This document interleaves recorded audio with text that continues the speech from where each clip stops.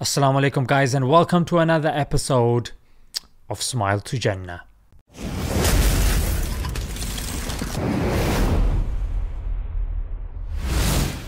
I don't think it would be an exaggeration to say one of the most popular fathers on the planet is Khabib Nurmagomedov'S father, especially in MMA. I don't think we know anybody else's father other than the father of Khabib, and it is only for good reasons. The fact that he's worked so hard on his son, and his son has made it on the grand stage of the world, and I mean, he has impressed, not only in terms of his fighting, but in terms of his character, his manners, the exemplification of his religion, his character, his morals. You know what? Khabib has a special place in my heart because the first 100,000 subscribers that I got, I remember I was following his story, and his story really boosted my channel.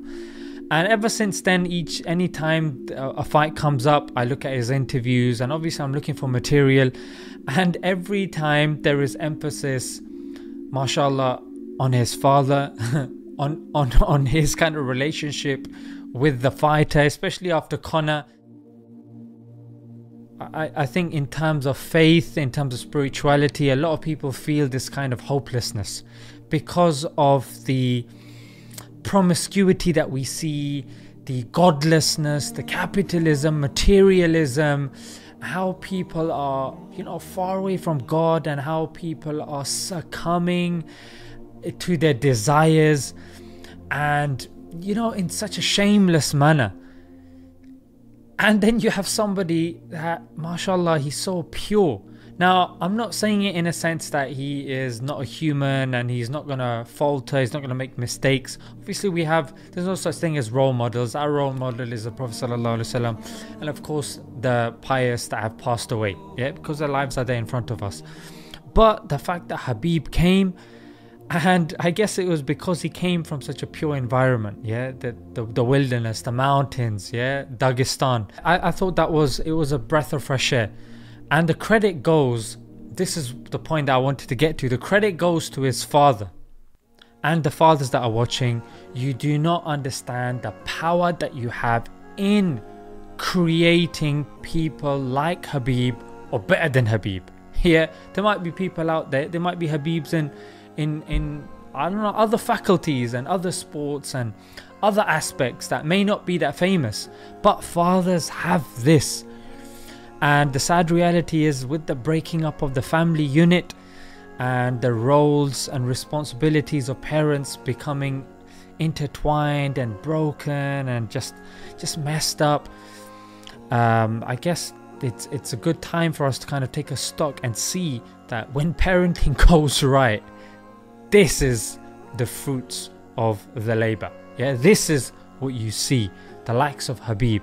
And to be honest, humanity really needs people like Khabib, people like his father, that just embody just the pure, unadulterated aspects of Islam. I don't think, to be honest, no parents got parenting on lockdown, no child's got childhood on lockdown. We can be better children, we can be better parents.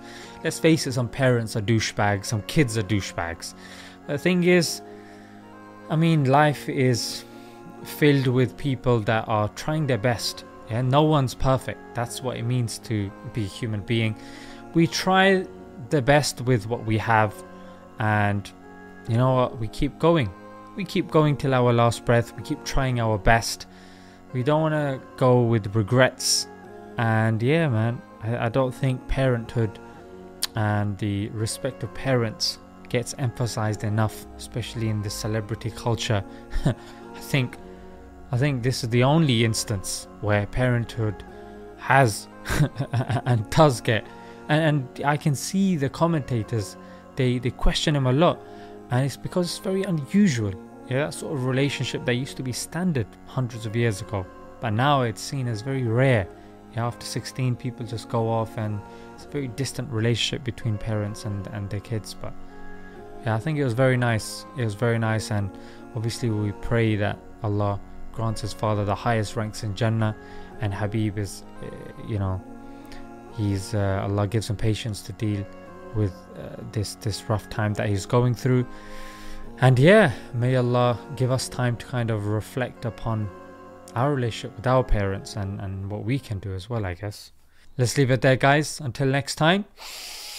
Assalamu alaikum.